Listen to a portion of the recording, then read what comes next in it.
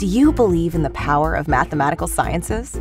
The world is a complex place, with many problems facing us all, from global warming to the health of people today.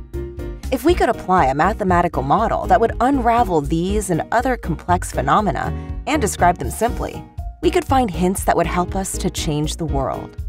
Here at Meiji University in Japan, a group of professors is bringing together the power of mathematical sciences and blue sky thinking in approaches that seek to make the world a better place.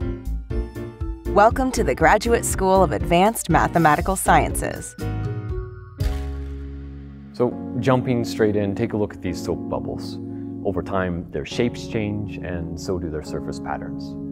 Modeling phenomena that occur within interfacial motions is extremely difficult because we can't apply what we know about flat surfaces. Professor Ginder, who specializes in partial differential equations, is using a completely new approach that no one has tried before to try and find a solution that comes close to approximating this soapy problem. For example, he is currently working on the idea of treating the soap bubble surface as energy. By approaching the problem from this angle, he's been able to formulate the model equation as an energy-minimizing variational problem. He's now looking for ways to reach an approximate solution. There are many complex problems occurring around the world, and those that involve humans are particularly complex. Even so, I believe that by using mathematics, we can solve such problems in a fair manner. Modeling of interfacial phenomena is essential for simulations that seek to solve problems involving water droplets or bubbles, etc.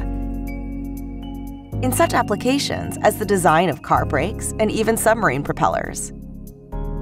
Using formulas to model such phenomena, applied mathematics can help us solve such societal problems.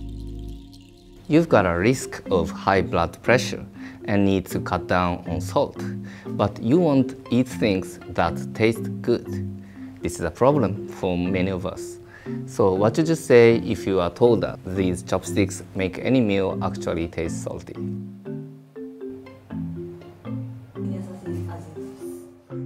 These are the taste-controlling chopsticks of the future that are being jointly developed with industry for commercialization. We discovered that by applying a weak electric current to the tongue and food, you can control people's perceptions of saltiness. And we have developed this discovery for people with health issues. For most of us, even though we crave the taste of the things we like, we must resist for the sake of our health. But I believe that there is a way to balance health with these cravings. Other ideas are also being developed, like a taste transfer device that enables teletaste, so that people can experience the same taste even when far apart from each other.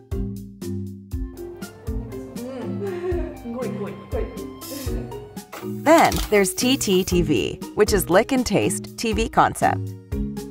By making maximum use of prototyping, the Miyashita Laboratory is researching ways to free people from having to resist temptation and make them happy.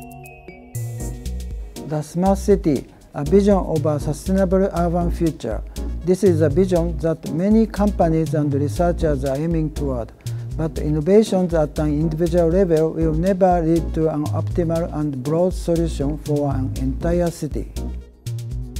It is Professor Fukuyama who is searching for this optimal solution in a virtual smart city that simulates the entire urban environment.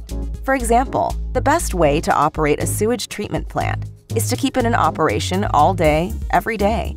But when you look at the city as a whole, electricity consumption peaks during the day rather than in the morning or evenings. So it would be better for the city if the sewage treatment works could temporarily stop operations during the day. The sewage treatment works would prefer not to stop operations, as this leads to the growth of bacteria. But when you view the issue from the perspective of the city as a whole, you discover new ideas such as designing new sewage treatment works that makes it difficult for bacteria to reproduce. Making smart cities a reality is a theme being eagerly watched by the entire world. If an optimized model for entire cities can be found, it will bring new perspectives on the ways to achieve smart cities globally. You can find many more professors at the Graduate School of Advanced Mathematical Sciences. all doing research from their own unique perspectives, but all believing in the power of mathematical sciences to make the world a better place. Always advance. Meiji University.